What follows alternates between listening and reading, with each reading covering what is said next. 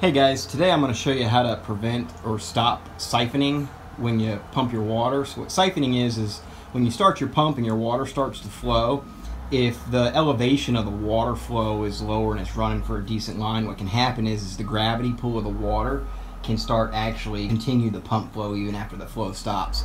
And what will happen there is the reservoir will actually deplete, and yeah, it all happens all in one watering, so that kind of sucks.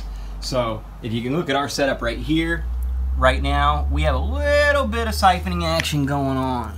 It's just got a tad. You can kind of, I don't know if you can see that dripping. And the reason that started is we raised our reservoir above elevation to kind of mimic that, just to kind of see if we'd have that problem. So taking a look at our reservoir, I don't know if you guys can see this, but the pipe is still full. There's still water in there. So the way we're going to stop our siphoning, and just kind of show you how to exaggerate this a little bit, what we're going to do is we're going to place our reservoir on top of this box. Okay, so we've put our reservoir on a box, and all that did there is we've increased the elevation to exacerbate the siphoning problem. So it doesn't look like anything's happening, but water is flowing through the system right now and the pump is off. So it's coming down here, and this gravity is what's pulling it down. So all this weight of the water pulling down, it's coming through here. And as if you look, we've got a nice steady drip. And that's not good, because that will deplete our reservoir pretty quickly. And you come over here, it's happening in pretty much all the nozzles. Even on this one. And it'll be worse the higher the reservoir is compared to where you're delivering the plants based on the run line too. So all that factors in. So to prevent this, the first thing we're going to do is, what we want to do is basically poke a hole, a pinhole in the highest point of our line.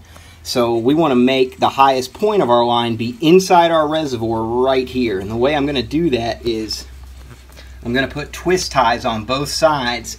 That'll help the clear tube be secured inside the reservoir and prevent algae growth, but also ensure that the highest point of the reservoir is right about here, and that's where we're going to poke our hole. So let me go ahead and get these twist ties in place. Alright, I've installed twist ties here.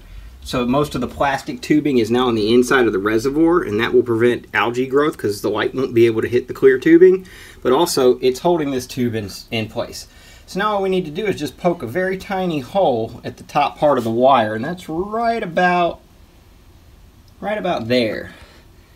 That little bubble right there, that's a good indicator of where the highest point in the system is.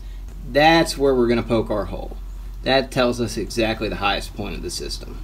Don't have a pin, but I've got some very sharp tweezers. Okay, make sure your hole is big enough so that the water comes out of the tube. You'll see the water leaving the air enter the tube.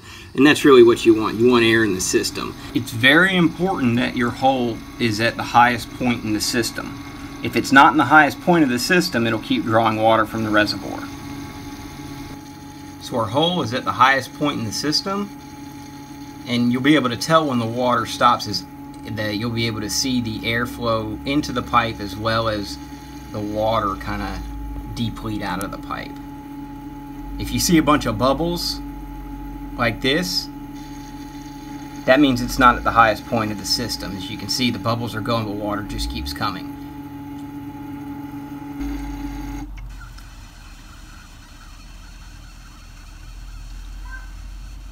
Now this is what it should look like when it's at the highest point of the system. You can see water coming away from the hole. There's no more water going through the pipe past the hole, and that water will slowly start to drop.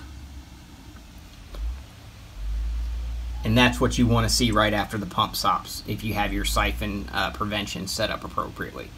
Now there's nothing but air in the tube and water is no longer flowing. That's what we want to see. So that's a successful siphon prevention setup. All you gotta do is poke a hole in the highest point of your system and make sure you secure your hose so it stays the highest point in your system. Thanks for watching, guys. Make sure to like, comment, and subscribe.